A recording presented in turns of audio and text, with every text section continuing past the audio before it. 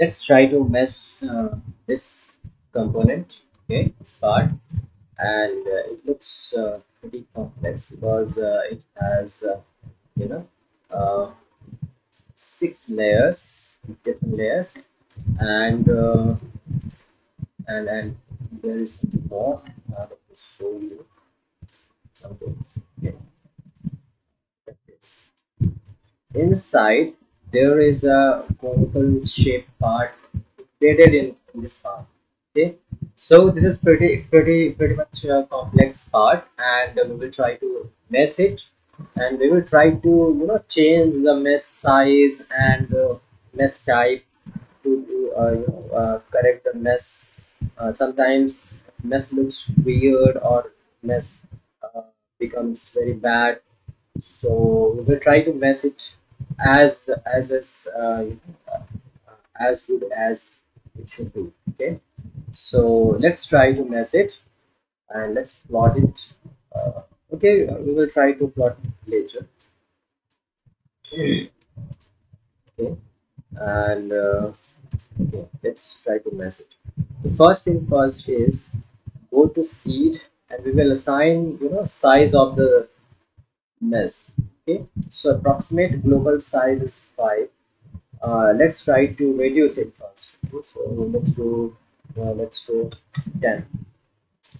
Okay, so apply it, and you will see. Now go to mesh and click part. Okay, mesh the part. Yes. Okay, so this is pretty basic mesh. Okay, this is how you mesh it very quickly and easily. Okay, so abacus try to mesh it automatically wherever it is possible and wherever it is stable mesh. Okay, so you don't need very much tweaking that where should be this element or all those could be done, but that those shapes are very complex where you have to tweak something. So this is pretty simple. I just mess it very complex, quite complex part, and very simply messed. Okay, let's try to change the mesh size and see what happens. Okay, let's go to sheet and click part. Now let's try to make it 7. Okay, apply it, and yes, click delete message because we are assigning new size, so the older size and mesh will be deleted. So click on delete message and click OK. Okay, so new size has been assigned to the part. Now go to mesh and click on part. Okay, and now click yes. So the part should be missed. Okay, now you will see previously the elements were bigger, now the elements are shorter. That is the approximate global size. Okay, that is a one parameter which this is a, you can say, an average size of all the elements. It's not that every element is of that size. It's basically an approximate size of the element, just uh, average size. Okay, average dimension. So this is how you change the mesh. If you want to more refine the mesh, so you can go to seed and just reduce this number, let's say 3. Okay, let's try to make it 3, and go to mesh again and click part. Look at the mesh. Now it is pretty refined. Okay, very refined mesh, quite. Okay. So start with coarser mesh and then get the results. If you want to refine, if you want the results to be more refined, then refine mesh. Otherwise start with coarse mesh. Okay, bigger elements, and then you make it shorter and shorter and shorter as you want to you know uh, uh, uh, you know, refined your results. Okay, so finer elements give better results. Okay, coarser mess will give some, you know, uh, not better results. Okay, so but even then we start with the coarser mess. Okay, okay, now let's increase the mesh size once again, and because we want to see something. Let's make it 7. Okay, go to the part and message. Now let's go to mesh and let's change controls. Okay, so we will be select the regions to be mesh control. Let's select some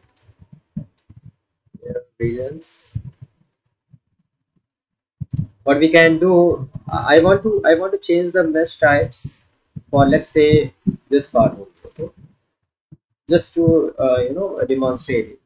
So click that, and now here I can select different type of mesh, hex dominated, tet, and wedge. Okay, so let me select tet, and let's see what happens. Okay, delete mesh. So I have changed the type of element for that particular part, that particular area or region. So the mesh has been deleted. Now we can mesh that by going to mesh and to part, and let's go to click the part. Okay, now you will see the mesh has slightly changed. In the previous one, look at the in the previous one, this mesh was similar to that part. Okay, let me select this one. Okay, this area, this region mesh was similar to this region, but now the elements have changed. So the reason the mesh meshing has been changed. Okay, the the elements, the shape of elements have changed. Okay, now let's try to change one more time. Let's go to control, and let's try to change uh, this part, this region. Okay, so click done. Now I want to make it, let's say, tet. Okay, tet, you can choose hex and hex dominated, anything. Just play with that and get the results. The motive is to get the better results, and for getting better results you have to experiment with the different mesh and get the results. Okay, so and compare the results, whichever mesh gives the better results, that is the mesh you're looking for. So you cannot say that I am going to mesh it once and I will be getting the better results. You cannot say. Okay, so we will what we do is, we mesh easily first, get the results, then refine mesh and change the element types, and then experiment with the mesh and then get the results and see if the results changes. If the result doesn't change, then we are good to go. If results changes, then we have to be very careful with the mesh. Okay, so let's go. Let's click OK, click delete. Look at that. That region mesh of that region has been deleted. Now click mesh and part. Okay, click OK, and the highlighted region mesh failed to mesh. Now look at the errors. Okay, because I have changed the mesh type here, the meshing has been changed here. So the compatibility of the elements have changed. Okay, so that the mesh of this element, this region has been deleted. Now we have to change the element type of this region and then remesh it. So let's go to mesh and control, select this region, and previously we have meshed it using tet. Let's try again. Let's try again, and okay, done. Let's mesh it. and click yes. Now it goes correctly. Okay, so this is how we change mesh. This is how we change the mesh type, element type, and this is how we change the mesh size. Okay, and just one thing to be noted is you have to experiment with the mesh to get the better results. Okay, until you get the better results, you have to experiment with the mesh.